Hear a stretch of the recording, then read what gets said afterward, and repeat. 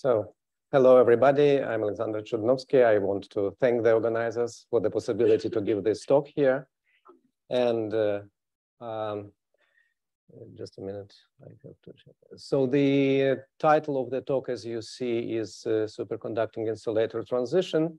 And I'm going to present a model, which is a relatively simple macroscopic Hamiltonian that basically reproduces important phases which are shown here, which are proper to the typical phase diagram of a high TC superconductor. The model is relatively simple, and you can see this phase diagram, which I'm going to explain in the rest: strange metal phase, superconducting phase, quantum critical rigid insulating phase, Fermi liquid, Bose metal.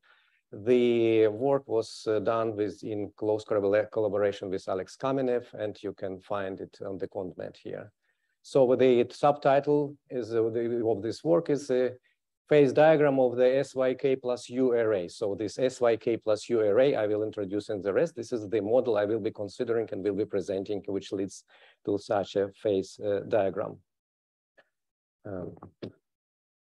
Well, if I will be able, So first of all, the Sadyevsky-Kitaev model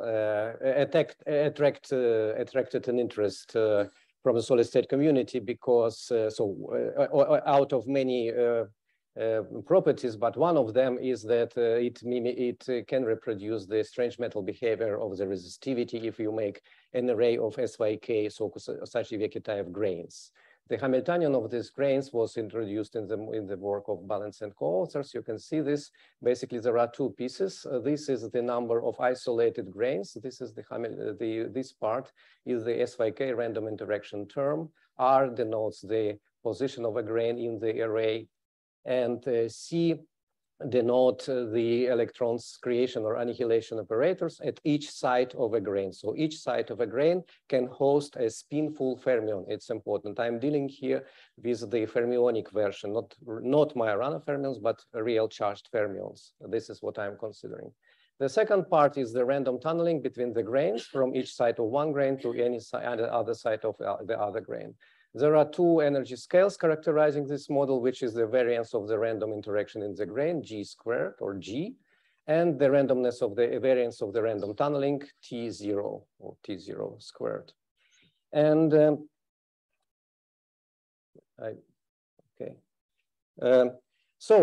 important properties of this model was, as I told already, it exhibits a linear temperature dependence of resistance at temperatures higher than the typical temperature scale T squared over J, and it exhibits also the Fermi liquid T squared dependence of the resistivity below this scale. All this was obtained in the results of work of Balance, which is cited here. And further, this idea was extended in a number of works. Apologize if I could not cite it, all of them, but to the theory of a Planckian metal. Furthermore, because of the strange metal phase is a typical part of a phase diagram of high TC superconductor, which is seen there, the natural desire appears to modify or extend this model in a possible minimal way in such a way to obtain other parts of the phase diagram. First of all, superconducting phase and possibly pseudo gap phase or other phases. Such an extensions were proposed in several works, and more or less all of those works in one or another way introduce effective attraction between electrons. And the work I'm considering here is not an exception. We also start with the effective attraction within the electrons, and we introduce it in the most simple form, probably most simple possible form. But this is just the local Hubbard U term, attractive Hubbard U term, which acts at each site of a given grain. As you can see, this is minus U, and all those C operators reside at a single site of a given grain R with corresponding spins corresponding to the Cooper pair. So we arrive at the model at the Hamiltonian, which I will be considering in the rest of the talk. And you can see this is again an array where R denotes the position of a grain in the array. This is the only modification is that in each grain there is an local attractive Hubbard interactions. First of all, what are the consequences? The simplest way to deal with this model is to do the mean field. The first attempt to do the mean field leads to the following phase diagram. So here is for the comparison the phase diagram of the SYK array without Hubbard's term that has only two phases, basically the Fermi liquid phase here and the strange metal phase that basically differ in the temperature dependence of the resistivity. As soon as you do mean field and in such a way that you introduce the superconducting order parameter, effective superconductor order parameter as an anomalous averages of the on-site electrons forming a on-site local Kuiper pair, you do some mathematics and you obtain the following, the solutions of the mean field equations lead to this phase diagram, which is schematically shown here. So you can send that immediately as soon as, first of all, this is a t equals 0 axis, and you can see that as soon as you turn on even infinitesimally small u, you immediately obtain a finite amplitude of a superconductor order parameter. Yeah? You assume tunneling between nearest neighboring grains only? No, there is no geometry. I can assume, I don't go into the, it is nearest neighboring or some geometry, which I will not enter into details because I assume the tunneling to be anyway small. And basically the whole, this whole results I will be reporting can be obtained from the considering that only tunneling between the nearest neighbor grain in the incoherent array, where the whole resistivity is determined by the tunneling between the two nearest neighbors grains. That's why Tij is random. It's random variable with 0 mean, and the variance of this Tij squared is characterized by T0 squared. Yes, U is the same in every grain at each site. U is absolutely non-random here for simplicity. What you get is the superconducting phase, which is basically as you could expect it. An interesting point is that of course, there is a gap in the single particle spectrum, in the spectrum of single particle fermionic excitations opening, and this gap is this time not delta. This is the difference between the usual conventional superconductivity and this superconductivity in the SYK model with random interactions. This is delta squared divided by J. This is delta 1 here, which means that at small u, and of course delta depends on u, here is delta very small, this gap is much smaller than the usual expected superconducting gap. But if this phase diagram would be the end of the story, it would be not very interesting, maybe even boring. The interesting point comes now, and this is the most important point of the whole, this is the crucial physical point of the whole talk and the whole work, is namely that those phase diagram before is not quite exact. Why? Because the the phase fluctuations of the superconducting order parameter in this model playing a very important role, and they were not treated properly in the simple mean field solution, where if I turn back, here this delta was assumed to be a constant parameter without, let's put it real number, equal everywhere. So which means automatically by the mean field assumption, you assume that phases are frozen as soon as the superconducting amplitude appears, which is basically conventional assumption for the superconductivity. But this time, let me now consider the phase fluctuations in more details. Basically, starting with this. So, and first of all, to understand the most important result, let me first consider a single grain. Here I disregard tunneling. I'm focusing on a single grain. What happens at the single grain if I introduce this Hubbard U?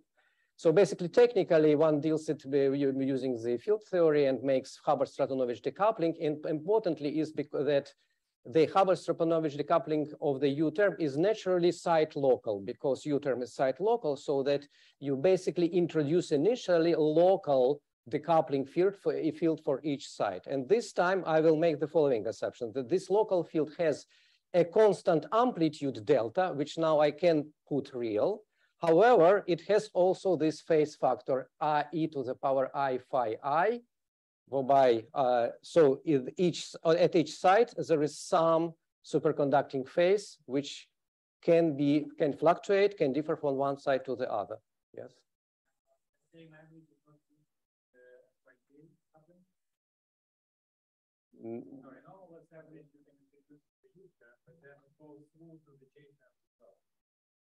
J. Yeah. Okay. I understand. I can only. The thing is that if you can do it for yes, the same goes to the J terms, but basically the result is without details. If you omit U and without U, you do not get superconductivity mathematically. This is so J terms. Yeah, you do the same. Yeah, you do the same for the J terms also. Yes, that's true. Yeah. Okay. Absolutely.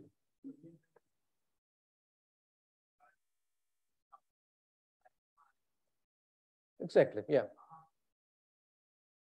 Could you comment on the gauge invariance of the theory and why these phases are not swallowed due to the gauge invariance, if there is one? Well, you can try, but this will not. Without going into details, you cannot swallow all those phases with a gauge field. Basically, we can go into mathematical details and if further, but probably just the answer is no, they are not. But which I will try to give in this short talk. So now, if I can proceed, so now, what you are doing technically? So formally, you again start with some mean field theory. Well, you have mean field delta. This delta is the result of the solutions of the mean field equations that I showed before. But now let us consider fluctuations around this mean field. So the phase fluctuations, what do they do? There are two effects coming immediately into the play. One was known and one is present. One is that the phase fluctuations, even in the non-superconducting model, result in the so-called, one can tell, on-site charging energy, which is proper to the SYK model and independent on the Hubbard coupling. It is just the property of the SYK model itself and for fermions that we have this single particle site charging energy. This is a reaction of the fermionic model to the infinitesimal change of the chemical potential. And it was calculated before in this work, and it is approximately half of the coupling of the SYK coupling strength J. If you and immediately you understand that if you have only this coupling present, then it tries to destroy the phase coherence, because this is basically the charging, and it tries to destroy coherence between the superconducting phases and eliminate superconductivity. However, there is a second term, which is an effective interaction between the phases, superconducting phases at different grains. Without going into details, I will explain this interaction can be calculated out of this basic diagram. And this diagram, which is so tau are imaginary times, it is imaginary time formalism. Important is following. Those points are the delta superconducting local superconducting order parameters at site I, and here at some another site J. And now the lines, solid lines with single arrow, are normal components of the Green's functions. This bubble consists of anomalous Green's functions with so double arrows. And those vertices are the scattering vertices due to the SYK interaction, to this SYKJ. So basically, this diagram describes the assisted scattering of a Kuiper pair from a site I to a site J, assisted by these SYK interactions. And one can calculate this diagram. And the most important, and obtain this result for a single diagram. Importantly this is delta squared divided by J and divided by N, which results immediately to the interaction energy. If you now sum up all those diagrams, sum up the complex conjugated diagrams all together, then you obtain immediately the interaction between the sides, which is minus J divided by N, and here sum over all sides from 1 to N, and cosine phi I minus phi J. Obviously, this term tries to synchronize the phase or freeze the phases out. Yeah.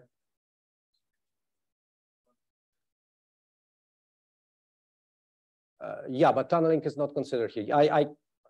This is tunneling in here. Yeah, you may get further corrections. You may get, this is the basic. Yeah, they're parametrically smaller. You can get other terms, of course, but this is the basic. This is the basic one. Yeah. I had a similar question. I mean, without J, this is just the stiffness, the coefficient of this term, and the stiffness is controlled by the density of electrons, superfluid electrons. So when J goes to 0, this coupling has to go to another term, which is controlled by T. No. So wait, you can have this term even in the system without SYK interaction. So but what remains? Sorry. The stiffness of in some other systems, possibly, but if I stick by this Hamiltonian and remove the SYK interaction, then my Hamiltonian is just 0. I mean, everything. You have the term. You have the hopping term. This is probably also the question that was there. But wait again. This is a grain. Again, as I told from the very beginning, let me focus here. I'm focusing on a single grain. I disregard possibility of a tunneling to the other grain. I want to know what happens in a single isolated grain with U. What is this phase diagram without now disregarding tunneling to other grains? And so an important point in this term is that despite what I was doing is the fluctuation expansion of large N over large N theory over the mean field, the result is not a 1 over N correction. This is important because this result, I intentionally put here the powers of N so that you can follow the fact that the resulting proportionality is 1 over N, which means after multiplying and summation goes over N squared sides. So the overall total energy scales as N, as it should be for the initial model, which means the fluctuations of phases is the effect of the equal strengths then as the mean field effects. The energies are proportional to N. This cannot be disregarded. This really changes the physics that you observe. And let me now, the model that you arrive at, if I put those terms together, is called the quantum version of so-called Kuramoto model. What is the Kuramoto model? It is known as a classical model of phase synchronization. Basically, you can also consider this as a kind of a Josephson junction arrays with infinite range Josephson couplings, if you wish, because you see, so this is HI is the island, phi is the phase of on the island, but Josephson coupling is everywhere with everybody with everybody. And let us now, this is the model that basically should describe the phase diagram below this line. So as soon as a finite superconducting amplitude appears, the model, the effective Hamiltonian for the model of a single grain is now should be formulated in terms of these phases. Now, the properties of the model are the following. This model allows almost exact solution, and it exhibits you see that there is, of course, the competition of charging energy and dg, and that's why, and this competition results in a quantum phase transition and change of the ground state from the phase unsynchronized phase, which I would call, first of all, non-synchronized. It is when the charging energy dominates. And phase synchronization, which in this context means really superconducting phase with a superconducting coherence. Now, let me go into details of this phase unsynchronized phase. Basically, this is the most important point.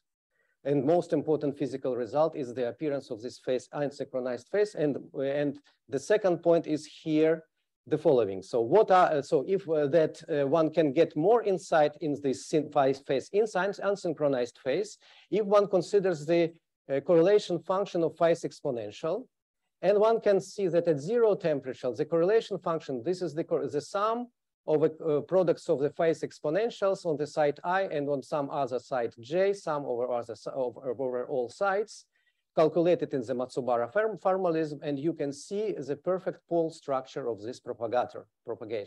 And this pole structure means that there is a single mode. If you now make analytical continuation to real frequencies, you obtain such a retarded correlation functions that has a pole structure that had a pole and the energy, which I will call epsilon1. And what is important for this energy is that this energy epsilon1, it can be calculated explicitly. E1 again is the charging, G is the coupling, this Kuramoto coupling, which depends on U. It is not proportional, but it rises with U naturally. And therefore, one can see that and what is important for this mode? First of all, it is a single mode because of the pole structure. Second, this mode proliferates of diagonal long-range order over the grain, because this is a correlator of the phase exponentials at different sites. And the third part, important point, is that this mode exists in the spectrum even in the quantum disordered phase unsynchronized phase, which means that even in the quantum disordered phase, phase is unsynchronized. The spectrum looks like the following. The ground state has non-synchronized phases, but there is an excited state in the spectrum that bears with this long-range phase coherence. One can call them in quote superconducting state. It is not superconducting state, but it is long-range coherence state. Now, the energy of this state diminishes and goes to zero exactly at the quantum phase transition point. Moreover, this mode is the single and only critical mode that characterizes all these quantum critical transition between the non-synchronized and phase synchronized phases. And this is the main physical result. Now, from now on, I will just outline the consequences of this result for the system and for the phase diagram. What are the consequences? First of all, one can conclude, so what is this non-synchronized phase in more physical terms? One can really understand, one can easily understand this is an insulating phase. Why? Because in this phase, finite superconducting order parameter suppresses one particle conductivity because of the big gap in the one particle spectrum. However, this pair conductivity is also suppressed because the pairs at different sites are incoherent. So naturally, this phase at zero temperature is insulating. On the other side, if I rise the temperature, I understand that if the temperature is by final temperature, this state with epsilon 1, which has this long-range phase coherence, can be thermally activated. So I can expect that thermal activation of this state should result in the increase of conductance of the system. Now, if I go to the array, of course, not within a single grain, but nevertheless, this excited state with long-range phase coherence should favor the conductance of the system in the channel which propagates Kuiper pairs, not the single particle, but Kuiper pair conductance. Now, and as usual for the quantum phase transitions, above the quantum phase transition point, there is the quantum critical region opens, where the temperature plays the major role in the determination of all those quantities. So this is the phase diagram. Now this is a complete phase diagram for a single grain, not for the array. Now let me show what happens if I introduce the array. So now let us restore the tunneling. I assume that the tunneling scale is the smallest one of all energy scales. So I assume the possibility of treating the tunneling perturbatively everywhere. In that case, this is the comparisons of the diagram. What are those two? This is an isolated grain. This is the array. First of all, of course, the Fermi liquid region opens. This is as usual, as expected, and it was. But what is more important here, at this part, what changes is this right-hand part of the phase diagram. What is this right-hand part? Initially, each grain was a perfect superconductor. Introducing the tunneling, I obtain naturally Josephson junction array. So this part describes the Josephson junction array, but this time at higher temperature, because the tunneling is small. First, the temperature will exceed the effective Josephson coupling. One can calculate it. This is this Josephson energy. And then this array goes to the normal phase where, again, where the conductance is still there, but this is the finite resistance due to the transport, due to the Kuiper pairs. And finally, let me outline the calculation, the explicit calculation of the resistance. First of all, the most important regime is this insulating phase. The one particle conductivity is suppressed. To calculate now the two particle conductivity, first of all, one should take into account the tunneling, which leads to the broadening of this initially exact energy level epsilon 1 due to the possibility of the escape of the Kuiper pairs in other grain. This broadening can be calculated for the Dyson equation. I call this phase correlator the Kuiperon. It is, of course, not exact quotation, but nevertheless, for physically, it is basically the same diagram. So one can calculate this Dyson equation. This part, this vertex, basically evaluates to the Josephson energy. The physical essence of this vertex is nothing else than the Josephson energy between the grains. And then one obtains, first the exact solution shows you the semicircular density of states, which you can for simplicity model just for the level broadening. And then the conductance to the conductant, the conductivity, pair conductivity in this case, this is a major channel, is calculated. The major contribution is given by the Slomazov-Larkin. You can recognize here a Slomazov-Larkin diagram. I just want to say that those vertices are the tunneling amplitudes. This is the averaging over the randomness. The lower part are all correlation functions or propagators in the lower part are for the grain R prime. The upper part is for some other grain R. So this is the propagation of a Kuiper pair from R to R prime. The result depends on the regime where you calculate this diagram. The most important result is here.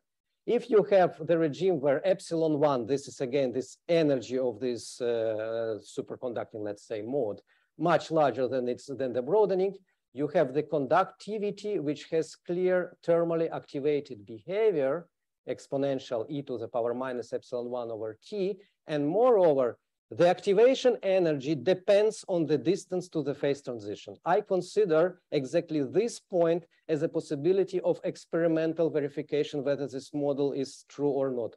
Experimentally, you should measure the conductivity as a function of temperature, and you should find thermal activity, but changing the distance from the critical point. This is another question, how experimentally to change the distance, but nevertheless, you should change the distance to the critical point, and you should see that the activation energy diminishes closer to the critical point. So the mode which is activated is actually the critical mode. It is the difference because, for example, for a single particle transport, the single particle gap remains unchanged, and you also can thermally activate it, but this channel will have the constant activation energy.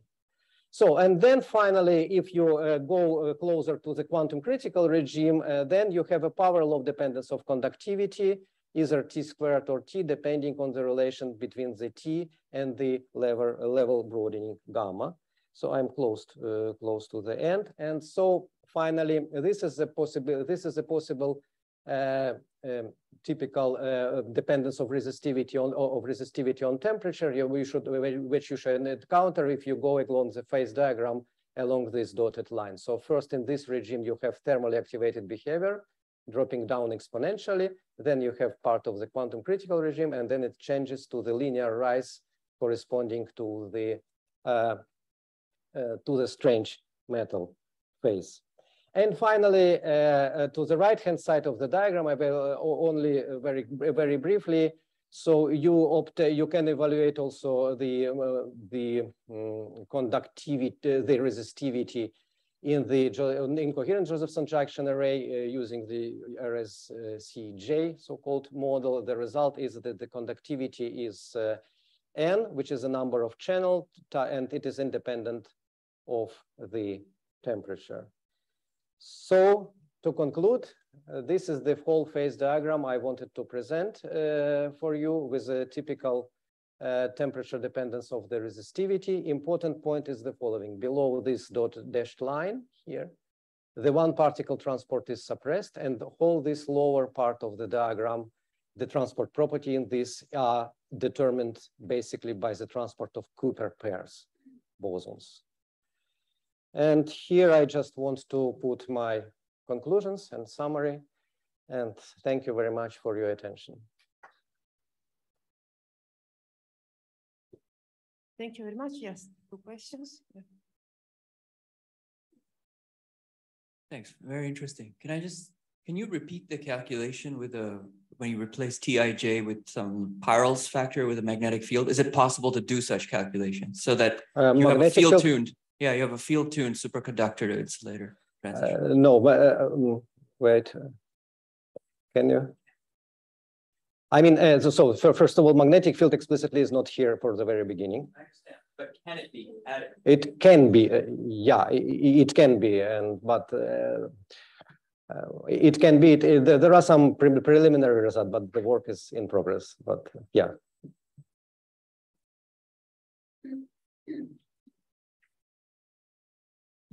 Let me ask two quick questions. First, without hopping, on the first part of your talk, there were dashed lines in the phase diagram. And then you said that, well, yeah, strange metal and insulator. Is it really metal insulator transition or everything is crossover as a dashed line? At finite temperature, I would rather say crossover because you have at zero temperature, you don't have a transition. I mean that. As you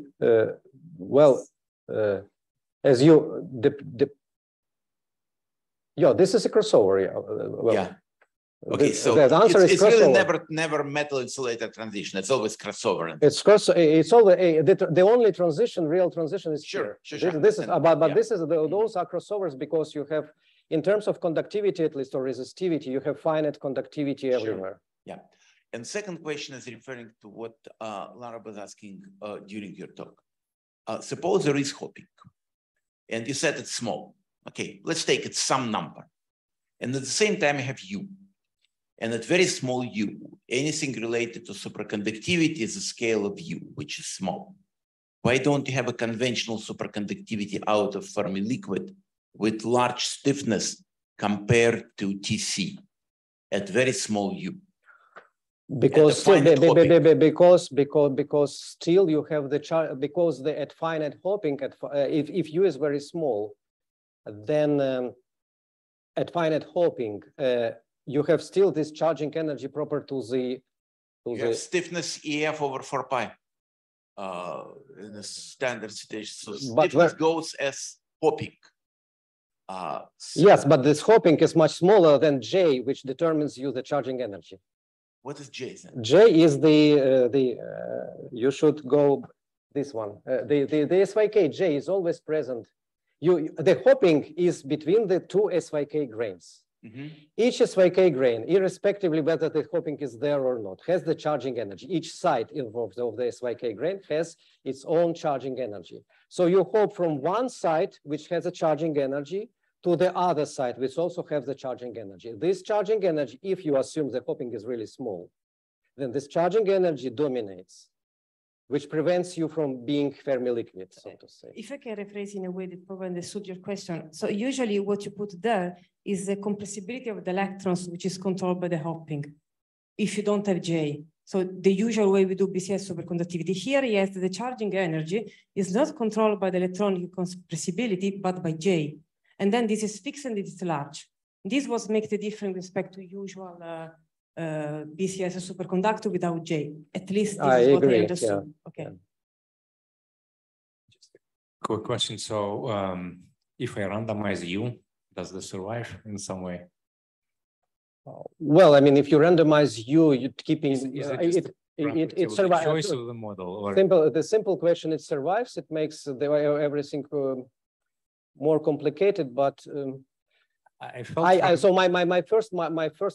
first of all, of course, you randomize keeping non-zero average, right? Yeah, sure. It does look, though, I mean, learning from York, it seemed that things will be different than the model was fixed U. Well, I don't know the exact answer. I understand that if you randomize, but so to say, make it slightly random, slightly in the sense that you have large average, average is larger than the width, then definitely nothing special will happen, just of corrections. If you have large randomness, huge, so that you have really large regions or realizations with a repulsive U instead of attractive, I don't know the answer, let's say so. Maybe something would happen, but I cannot answer definitely what happens in that case. But you already have this type of coupling in random case. Which probably nothing, but I'm well, because I did not calculate it to the end, I cannot make it tell you for sure. Yeah, just very briefly. Continuing on those lines, what would happen if instead of U, you had an average J of minus U?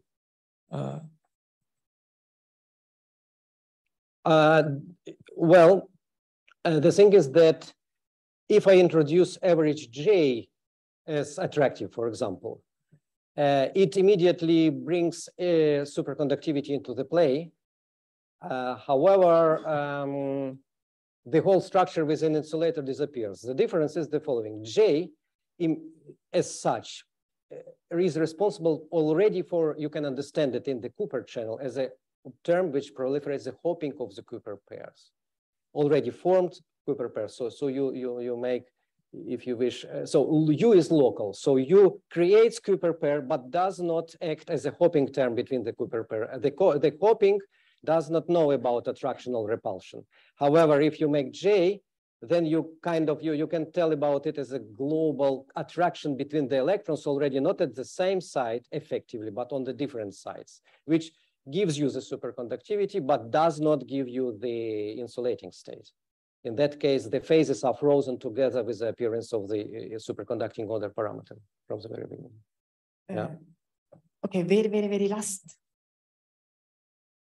Quick one. Why don't you have a zero temperature Bose metal phase? Because either it is insulating because 5 phases are disordered, or it is just superconducting.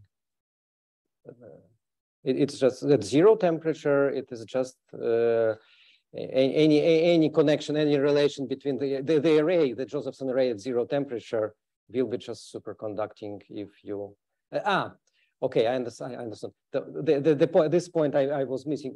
Important is that the Josephson array you arrive at has charging energy much smaller than the Josephson energy from the very beginning.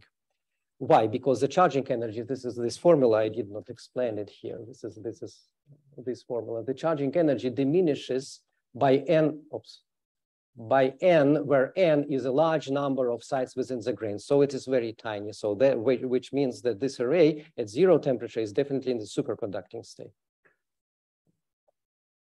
Okay, I think that we have to close the session because at 2 o'clock we should start again. We thank again Alex for the nice talk. And let's see, be back at 2 o'clock, right? Okay, thank you. Thank you very much.